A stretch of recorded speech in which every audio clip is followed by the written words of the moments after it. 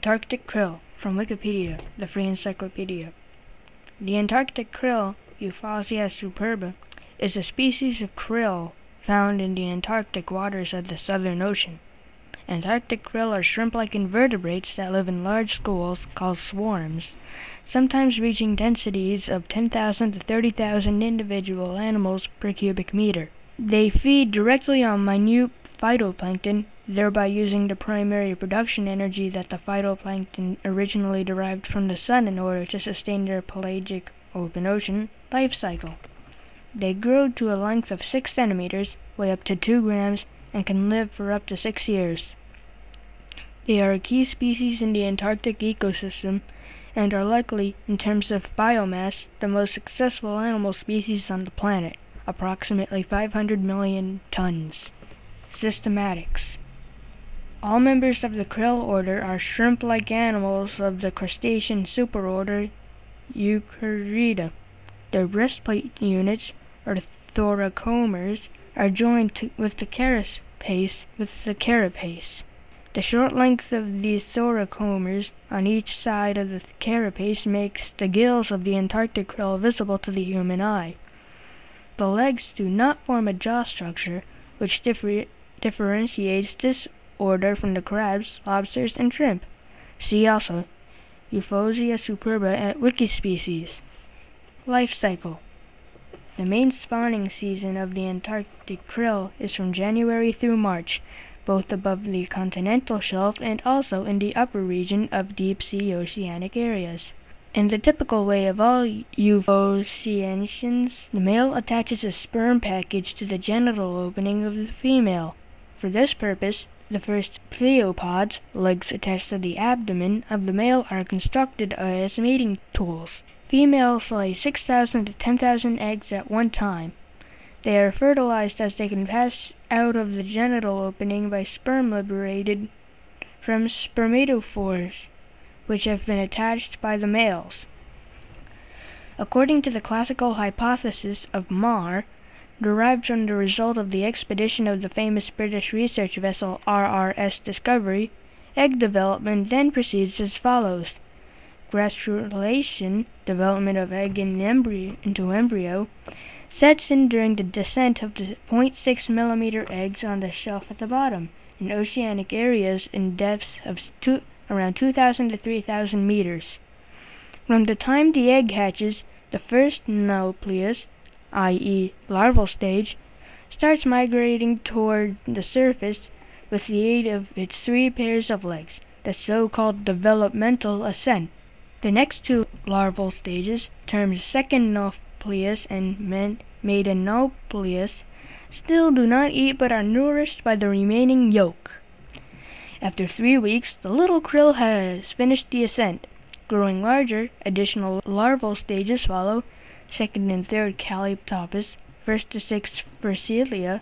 They are characterized by increasing development of the additional legs, the compound eyes, and the seedy bristles. At 15 millimeters, the juvenile krill resembles the habitus of the adults. Krill reach maturity after 2 to 3 years. Like all crustaceans, krill must molt in order to grow. Approximately every 13 to 20 days, krill shed their chitin skin and leave it behind as exuvia. Food. The gut of E. superba can often be seen shining green through the animal's transparent skin, as indication that this species feeds predominantly on phytoplankton, especially very small diatoms, 20 micrometers, which it filters from the water with a feeding basket. The glass-like shells of the diatoms are cracked in the gastric mill and then digested into the hepatopancreas. The krill can also catch and eat copepods, amphipods, and other small zooplankton. The gut forms as a straight tube. Its digestive efficiency is not very high, and therefore a lot of carbon is still present in the feces. See the biological pump below. In aquaria, krill have been observed eating each other. When they are not fed in aquaria, they shrink in size after molting, which is exceptional for animals the size of krill. It is likely that this is an adaptation to the seasonality of their food supply, which is limited in the dark winter months under the ice. Filter feeding. Main article, filter feeding. The Antarctic krill manages to directly utilize the minute phytoplankton cells, which no other higher animal krill size can do. This is accomplished through filter feeding, using the krill's highly developed front legs, providing for an efficient filtering apparatus. The 6 theropods, legs attached to the thorax, form a very effective feeding basket used to collect phytoplankton from the open water. In the finest areas, the openings in this basket are only 1 micrometer in diameter. Scanning electron microscope images of the amazing structure can be studied here. In the movie linked to the right, the krill is hovering at a 55-degree angle on the spot. In lower food concentrations, the feeding basket is pushed through the water for over half a meter, open to position, as in the in situ image below, and then the algae are combed to the mouth opening with special sea bristles on the inner side of the theropod. Ice algae raking. Antarctic krill can scrape off the green lawn of ice algae from the underside of the pack ice. The image to the right, taken by an ROV, shows how most krill swim in an upside-down position directly under the ice. Only a single animal, in the middle, can be seen hovering in the free water. Krill have developed special rows of rake-like setae at the tips of the theropods and graze the ice in a zigzag fashion akin to a lawnmower. One krill can clear an area of a square foot in about 10 minutes, 1.5 square centimeters a second. It is relatively new knowledge that the film of ice algae is very well developed over vast areas, often containing much more carbon than the whole water column below. Krill find an extensive energy source here, especially in the spring. The biological pump in carbon sequestration. The krill is a highly untidy feeder, and it often spits out aggregates of phytoplankton, spitballs, containing thousands of cells sticking together.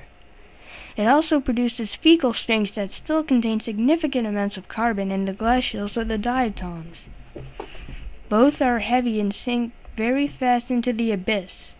This process is called the biological pump. As the waters around Antarctica are very deep, 2,000 to 4,000 meters, they must act as a carbon dioxide sink. This process exports large quantities of carbon, fixed carbon dioxide, from the biosphere and sequesters for it for about 1,000 years. If the phytoplankton is consumed by other compounds of the pelagic ecosystem, most of the carbon remains in the upper strata. There is speculation that this process is one of the largest biofeedback mechanisms of the planet, maybe the most sizable of all, driven by a gigantic biomass. Still more research is needed to quantify the Southern Ocean ecosystem. Biological peculiarities. Bioluminescence. Krill are often referred to as light shrimp because they can emit light, produced by bioluminescent organs. These organs are located on various parts of the individual krill's body. One pair of organs at the eye stalk, cf. the image of the head above, another pair on the hips of the 2nd and 7th theropods, and singular organs on the 4 leonsternites. These light organs emit a yellow-green light periodically for up to 2 to 3 seconds. They are considered so highly developed that they can be compared with a torchlight. A concave reflector in the back of the organ and a lens in the front guide the light produced, and the whole organ can be rotated by muscles. The function of these lights is not yet fully understood. Some hypotheses have suggested they serve to compensate the krill's shadow so that they are not visible to predators from below. Other speculations maintain that they play a significant role in mating or schooling at night. The krill's bioluminescent organs contain several fluorescent substances. The major component has a maximum fluorescence at an excitation of 355 nanometers and the emission of 510 nanometers. Escape reaction. Krill use an escape reaction to evade predators, swimming backwards very quickly by flipping their telson. This swimming pattern is also known as lobstering. Krill can reach speeds of over 60 centimeters per second. The trigger time to optical stimulus is, despite the low temperatures, only 55 milliseconds. The compound eye. Although the uses for and reasons behind the development of their massive black compound eyes remain a mystery, there is no doubt that the Antarctic krill have one of the most fantastic structures for vision seen in nature. As mentioned above, krill can shrink in size from one molt to the next, which is generally thought to be a survival strategy to adapt to scarce food supplies. A smaller body needs less energy, i.e. food. However, the animal's eyes do not shrink when this happens. The ratio between eye size and body length has thus been found to be a reliable indicator of starvation. Geographical distribution. Antarctic krill are found thronging the surface waters of the Southern Ocean. They have a circumpolar distribution, with the highest concentration found located in the Atlantic sector. The northern boundary of the Southern Ocean, with its Atlantic, Pacific Ocean, and Indian Ocean sectors, is defined more or less by the Antarctic convergence, a circumpolar front where the cold Antarctic surface water submerges below the warmer subantarctic waters. This front runs roughly at 55 degrees south. For there to the continent, the Southern Ocean covers 32 million square kilometers. This is 65 times the size of the North Sea. In the winter season, more than 3/4 of this area become covered by ice, whereas 24 million square kilometers become ice-free in summer. The water temperatures range between 1.3 degrees Celsius below zero and 3 degrees Celsius. The waters of the Southern Ocean form a system of currents. Whenever there is a west wind draft, the surface strata travels around Antarctica in an easterly direction. Near the continent, the east wind drift runs counterclockwise. At the front between both, large eddies develop, for example, in the Weddell Sea. The krill schools drift with these water masses to establish one single stock all around Antarctica, with gene exchange over the whole area. Currently, there is little knowledge of the precise migration patterns since individual krill cannot yet be tagged to track their movements. Position in the Antarctic ecosystem. The Antarctic krill is the keystone species of the Antarctica ecosystem and provides an important food source for whales, seals, leopard seals, fur seals, crab-eater seals, squid, icefish, penguins, albatrosses, and many other species of birds. Crab-eater seals have even developed special teeth as an adaptation to catch this abundant food source. Its most unusual multi-lobed teeth enable this species to seize krill from the water. Its dentition looks like a perfect strainer, but how it operates in detail is still unknown. Crab eaters are the most abundant seal in the world. Their diet consists to 98% of E. superba. These seals consume over 93 million tons of krill each year. Leopard seals have developed similar teeth, 45% krill in diet. All seals consume 63 to 130 million tons, all whales 34 to 43 million tons, birds 15 to 20 million tons, squid 30 to 100 million tons, and fish 10 to 20 million tons, adding up to 152 to 313 million tons of krill consumption each year. The size step between krill and its prey is unusually large. Generally, it takes 3 or 4 steps from the 20 micrometer tiny phytoplankton cells to a krill-sized organism via small copepods, large copepods, mysids to 5 centimeter fish. The next size step in the food chain to whales is also enormous, a phenomenon only found in the Antarctic ecosystem. E. superba lives only in the Southern Ocean. In the North Atlantic, Meganis M. norvegica and the Pacific, Euphausia pacifica are the dominant species. Biomass and production. The Antarctic krill's biomass is estimated to be between 125 to 725 million tons, making E. superba the most successful animal species on the planet. It should be noted that all animals visible to the naked eye, some biologists speculate that ants provide the largest biomass, but this speculation adds up hundreds of different species, while others speculate that it could be the copepods, but this too would be the sum of many hundreds of species that exist over the planet. To get an impression of the biomass of E. superba against that of other species, the total non-krill yield from all world fisheries, finfish, shellfish, cephalopods, and plankton is about 100 million tons per year, whilst estimates of the Antarctic krill production are between 13 million to several billion tons per year. The reason the Antarctic krill are able to build up such a high biomass and production is that the water around the icy Antarctic continent harbor one of the largest plankton assemblages in the world, possibly the largest.